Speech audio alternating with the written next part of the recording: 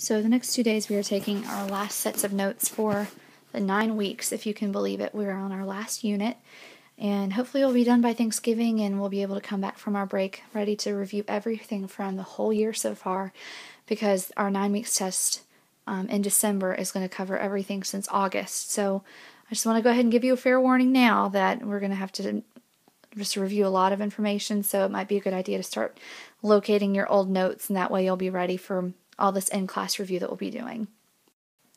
So we have one last classification of matter to talk about. We've talked about states of matter, we've talked about the elements and compounds and mixtures, so just the way that the atoms arrange themselves. And finally, we're going to talk about how atoms react, and this can determine whether they would be considered an acid or a base or something neutral called a salt. So the salt that we eat on our food is not the only type of salt there is, but we'll talk about that tomorrow. Today we're focusing on just acids and bases, so we'll just get some very brief characteristics of both, and then we'll talk about a few examples of how you might see it in everyday life. So acids produce hydrogen ions when mixed with water. So if I pour an acid into water, it would actually break apart into the smaller pieces that make up the compound, and part of the thing that would break off would be hydrogen ions. So if you were to taste food and it has a sour taste, the reason it has a sour taste is because there's an acid involved somehow. Acids also react with metals and with carbonates, so any type of compound that involves the polyatomic ion called carbonate, which was CO3, acids react with those very readily, so they quickly will interact with them. So that characteristic is called corrosive. So if you ever have had like battery acid fall on a part of the car, if you've ever noticed that before, it will kind of like quickly eat through the metal or eat through the paint, strip through the paint. It's called corrosive. Also, if we were to take a test with paper called litmus paper, if I have this blue litmus paper and I dip it into an acid, it would turn it red. So our key color for acids are red, and we'll have to remember that for later when we do a lab with this. So we have some formulas that we need to remember, and we've got them all listed here, and there are some tricks to help remember most of the names for these guys. So first of all, you should notice that acids typically start with an H in some form. You might have more than one H's, but in general, if it starts with an H, this is the part that would break off in the water and leave the rest of it, the polyatomic ion, in the water as well. So when you're looking at these combinations here, these compounds, whatever is after the H is how we name the acid. So in this case, hydrochloric acid. Hydro comes from hydrogen. Chloric comes from the chlorine right after it. Now, the rest of these have polyatomic ions, and so we drop the hydro part and we name the acid after this polyatomic ion. So this is nitrate. We learned this before with ionic bonds. So this is where we're getting nitric from. Here we have sulfate. So this is where we're getting sulfuric acid. And we've got carbonate, which is where we get carbonic acid from. This is not a polyatomic ion that we've talked about, but this is called acetic acid, and this is what we usually see with vinegar. And then phosphoric acid comes from phosphate. So I know it looks like just complete gibberish to you because these are big chemical formulas and these kind of foreign sounding names. So I just wanted to give you an overview of what each of them is most commonly used for, and that might give you a better understanding of how common they are.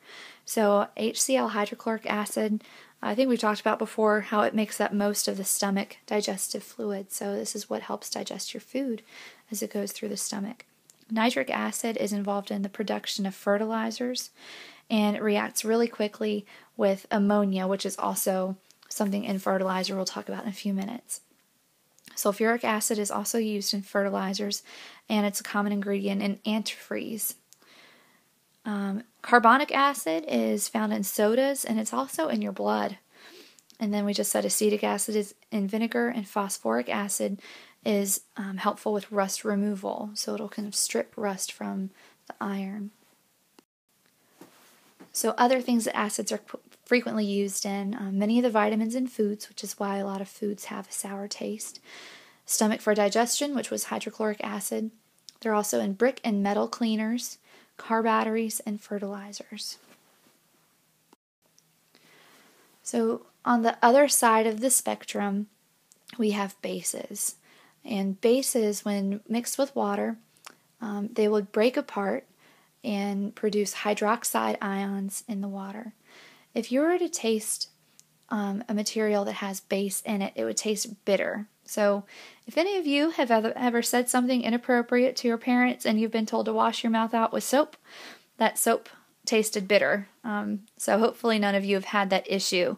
And honestly, I never have either, believe it or not. But there are other things that taste bitter too, and we can talk about that in class. Bases also feel slippery.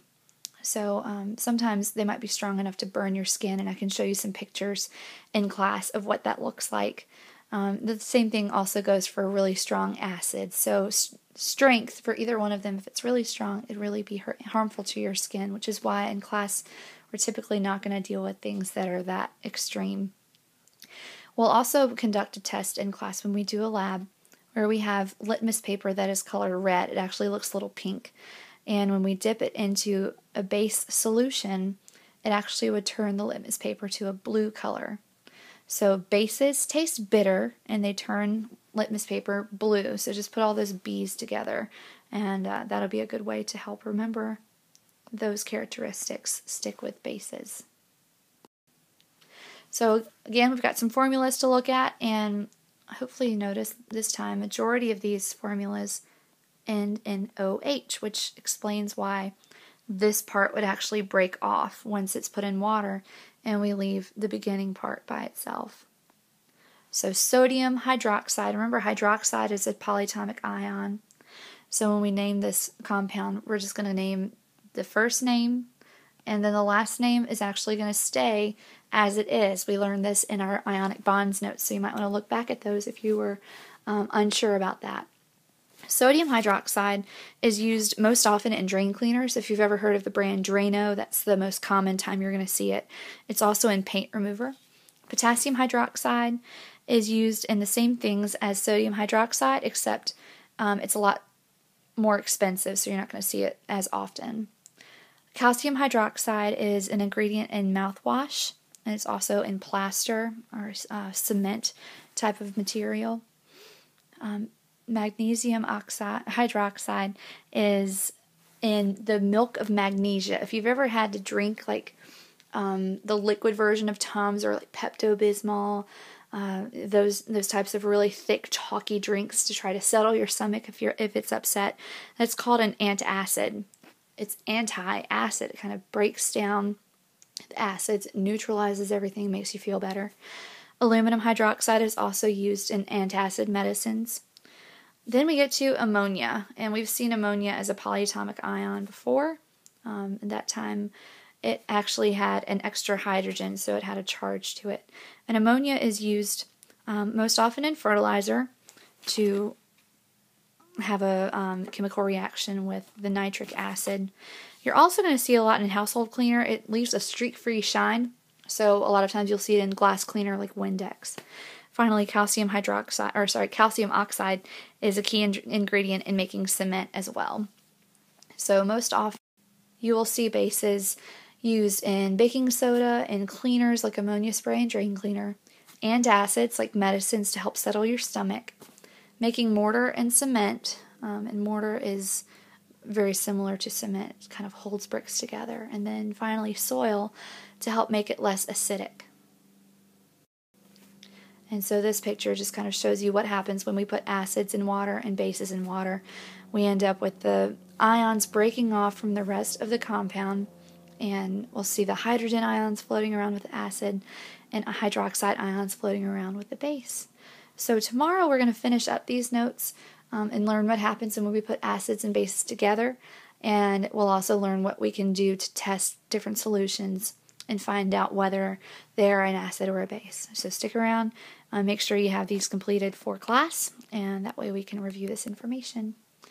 Just one more set of notes after this and we're all done for the semester. So keep it up. Have a good one.